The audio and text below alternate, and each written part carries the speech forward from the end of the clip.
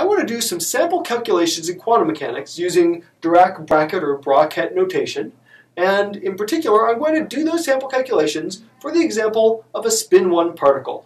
A spin-1 particle might be a Z boson or some composite atom, atomic state or nuclear state or something. But we're going to consider a spin-1 particle, and in particular, we're going to look at a particle that's in the following state. I'm writing the state in the basis, the angular momentum states basis for SZ, the Z component of angular momentum, in the standard notation J comma M inside our ket for J total angular momentum, M Z component. And so these are all going to be 1 comma something states. So I'm writing my state psi as 3i over 5 times the 1, 0 basis state minus 4/5 times the 1 minus 1 basis state. That's my defining state. I've got a particle in that state, and I'm going to ask some questions about it. Over here for reference later, I've written down matrix representations of a few of these operators, a few relevant operators and states in the SZ basis. These are all matrix representations in that basis. So the SZ hat, Z component of angular momentum operator, is just h bar times this very empty matrix. It's diagonal with the 1, 0, and minus 1 h bar eigenvalues there. The SY hat operator, the Y component of spin angular momentum operator in the SZ basis, is this funny thing with h bar over square root of 2 times a bunch of zeros and plus or minus i's. And then down here I have the Z basis state representations of the Y component of angular momentum eigenstates. 1, 1, Y is this combination of the 3 Z eigenstates written as a matrix. Okay, so that's just for reference. To start with, though, I want to ask a simpler question. I just want to ask, what's the probability, if I have a particle in state psi, what's the probability that I'll measure it having Z component of angular momentum equals plus h bar, or equals 0, or equals minus h bar? Well, we'll start with plus. To do that, I want to ask a question. I want to say, I want to ask the question, and here's my state, and I want to ask the question, are you in the state that has S equals plus h bar? Well, I know what that is. To ask a question in quantum mechanics, we use a bra vector, the Dirac bra for that state. So we say the bra of 1, 1 acting on state psi, that's supposed to be a psi, really, acting on psi, that is the calculation we're going to do. We're going to do that bra with that ket. Remember, this 1, 1 is by default in the Z basis, the SZ basis, if I don't have any other labels on it. And then that absolute square of that is the probability to measure SZ equals plus h bar. That's what it means. So I'm going to take the absolute square of this value. Well, what do? In my particular case, 1, 1 is the bra vector coming in, and my state is 3i over 5 times 1, 0 minus 4/5 times 1 minus 1. And so, again, numbers factor out from Dirac bracket notation, so it factors right through. This is equal to 3i over 5 times the 1, 1 state meeting up with the 1, 0 state minus 4/5 times the 1, 1 state meeting up with the 1, minus 1 state. And the fun part here is that because this is an orthonormal basis, because these are normalized states and because they are or have different eigenvalues, they are orthogonal states. And that means that 1, 1 meeting with 1, 0 is just 0. And 1, 1 with 1 minus 1 is also 0. So this is just 0. So the probability is 0 for this particular case. I've got no chance of measuring it. And you could have seen that from here, right? There's no coefficient that's the 1, 1 state. There's 0 multiplying that. So of course it's going to be 0. Similarly, I can say that my probability for measuring S equals 0, I'm going to have to do the same thing, but finding the bracket with 1, 0 with my state. So I'll do the same thing. My bracket of 1, 0 with psi is equal to, I'll skip a step and go to this step. I guess I'll say it's 3i over 5 times 1, 0 bra with 1, 0 ket minus 4/5 times my 1, 0 bra with my 1, minus 1 ket. And again, 1, 0 with 1 minus 1, those are different states. That's just 0. But this first one, that's the same state. It's a bra with its own ket. Its median itself, that is equal to 1 because it's a normalized state. So this is just 3i over 5 That was supposed to be a 5, really it was. And so the absolute square of this, 1, 0 with psi, the absolute square is going to be, well, the absolute square is this times its own complex conjugate, so it is 3i over 5 times minus 3i over 5, and the I times minus I gives you plus 1. It's guaranteed to be positive. This is just 9/25, or 36%. Yay, it's a calculation. I can do the calculation. And then finally, I can ask the final question. I can ask, what is 1 minus 1 with psi? And I hope you can see immediately what's going to happen based on these examples. The 1 minus 1 bra is going to meet the 1, 0 ket and kill it. 1 minus 1 is going to meet 1 minus 1 and match. And I'll get it that this is going to be minus 4/5. So my probability of is the absolute square, 1 minus 1 with psi, is the absolute square, which is 16/25, or 64%. So that's an example of just doing simple probability calculations in the basis that it was already written in. I could have just read those numbers off of here, really, since it was already written on that basis, but doing it this way, not that much more work. On the other hand, I've written up here my SY, my Y vectors. I want to ask the same question now. From the looks of it, it's going to be hard to squeeze this all over into this column, isn't it? I seem to have bled over a little bit. I tell you what, I'm just going to save myself a little room. See how this goes. All right, so now I want to know, what about Sy equals plus h bar 0 or minus h bar? Here's my question this time. I want to know if I'm doing the y measurements instead, what do I come up with? And for that, I'm going to go through and just do these same things. I'm going to try these same calculations in the y basis. And for that, well, I need to do my brackets again. I'll do the bracket of 1, 1, y bracket. That the y subscript I'm putting in there means that's the 1, 1, y eigenstate instead of z eigenstate. So 1, 1 with psi. And for that, what can I do with this? Well, I know what this is, this 1, 1, y thing. I know what that is in terms of my sz. I need to write it out that way. Maybe I should do a little side calculation to write that out, just to point out that the bra, or the ket rather, the 1, 1 y ket is going to be equal to, looking at this thing, it's 1/2 times 1, 1 in my z basis. I could put a z subscript here, but that's my default, so I'm not putting a subscript.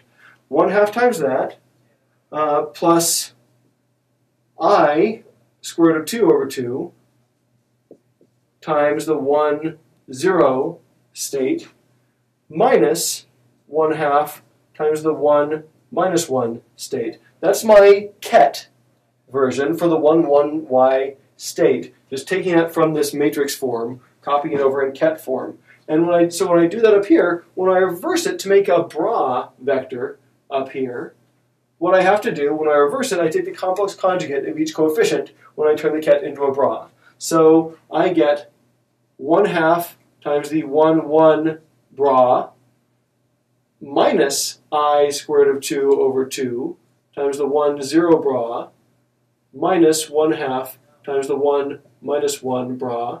All that multiplying, or acting on, depending how you think of it, multiplying, what do I have over here? 3i over 5 times my 1, 0 ket minus 4/5 times my 1 minus 1 ket. There we go. I've got all that put together. If you see where this turned into that, I'm just going to erase this because I don't need to refer back to it anymore. I've got that. I've got what I need. And here, what do? I multiply it out. Normally, I would say I'm going to multiply this out and do sort of a FOIL thing, except it's not FOIL because it's 3 terms times 2 terms. But I'm going to expand it out, give me a total of 6 terms. But in my heart, I know what these are going to do, right? When I multiply the first term here by each term over there, it's just going to meet up with each one. But I look at the brackets there. I've got a 1, 1 and a 1, 0. That's not going to contribute anything. I've got a 1, 1 and a 1 minus 1. That's not going to contribute anything because that bracket is 0. So this term won't contribute at all. I'll get a 0 plus 0. I'm holding this wrong. The next term, though, I'll get the 1, 0 state multiplying 1, 0. That gives me something. That's non-zero.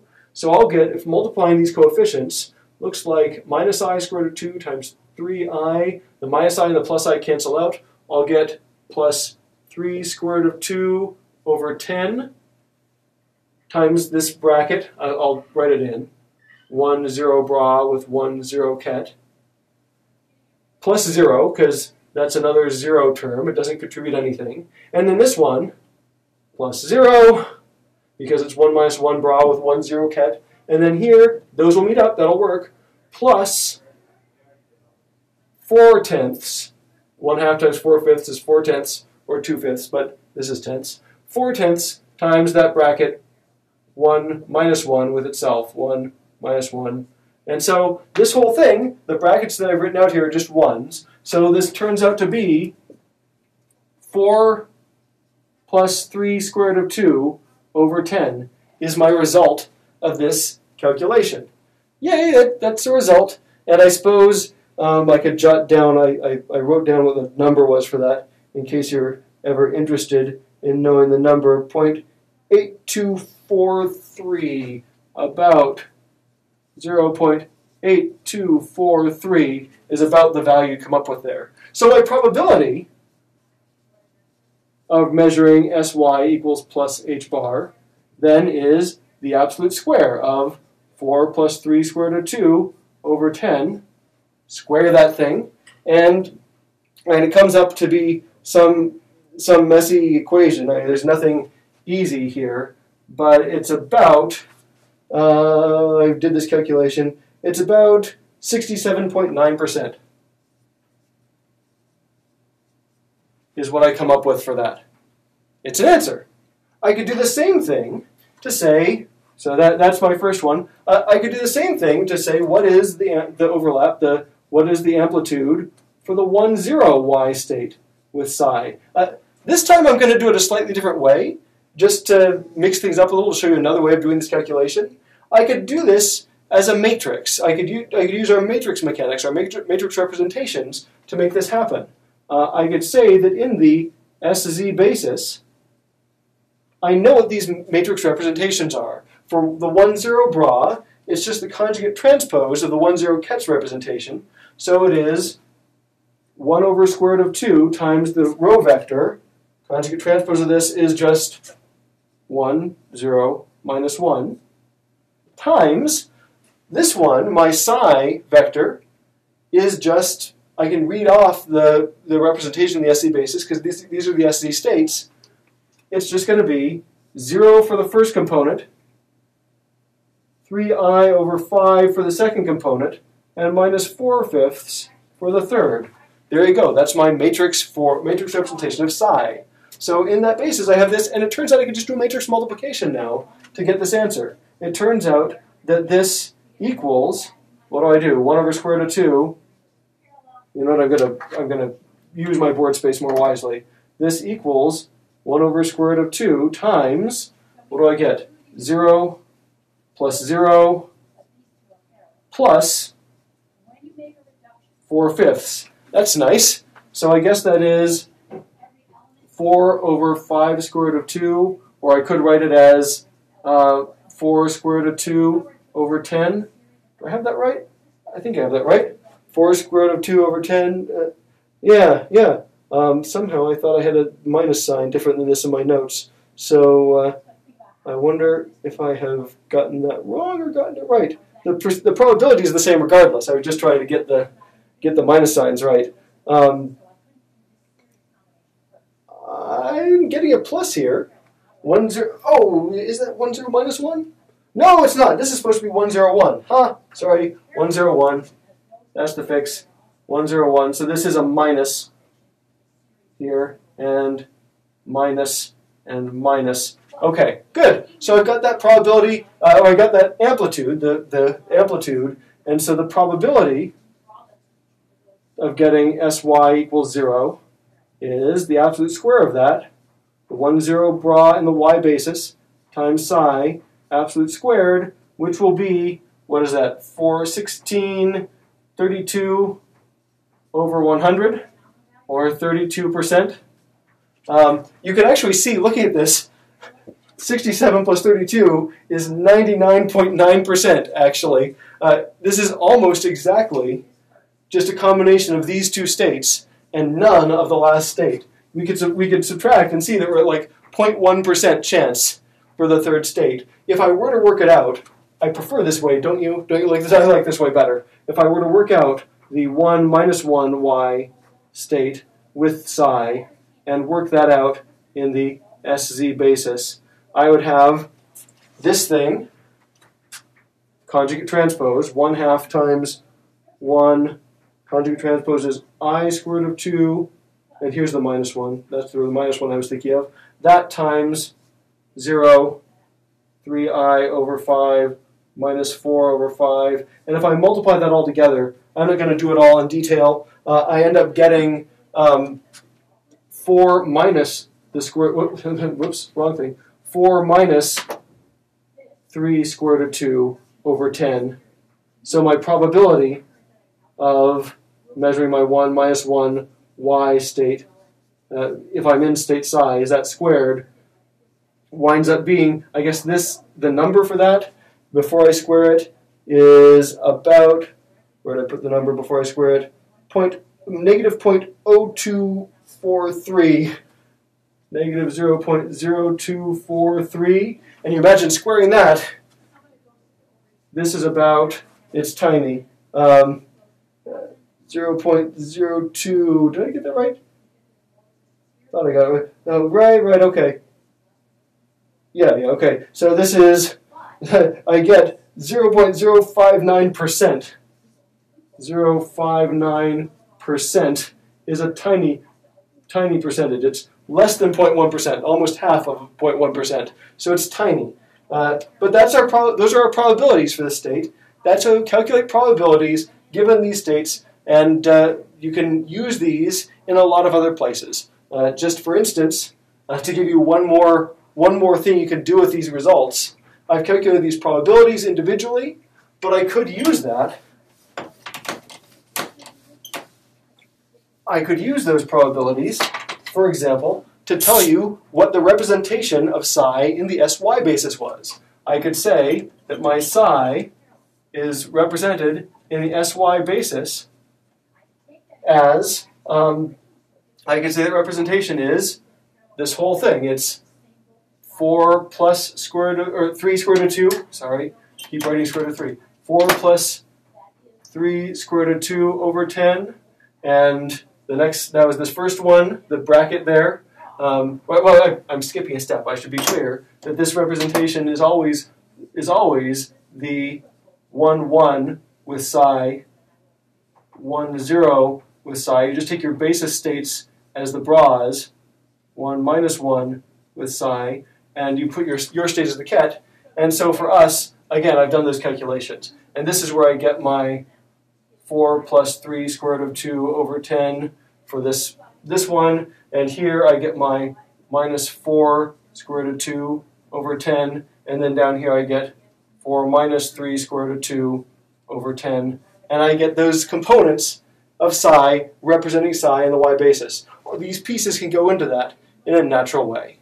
And there's so many things we could also do with this, right? Well, once we have those pieces, we could also ask what's the expectation value of sy, of the y component of spin in this basis. And I could say that that's probably better for another video rather than just doing this, rather than extending this one. There's a lot we can do with this. I'll show some examples later about more that we can do with it. But for now, we've got some results. We've seen how to calculate probabilities given these states, and I hope that gets you some practice using quantum calculations.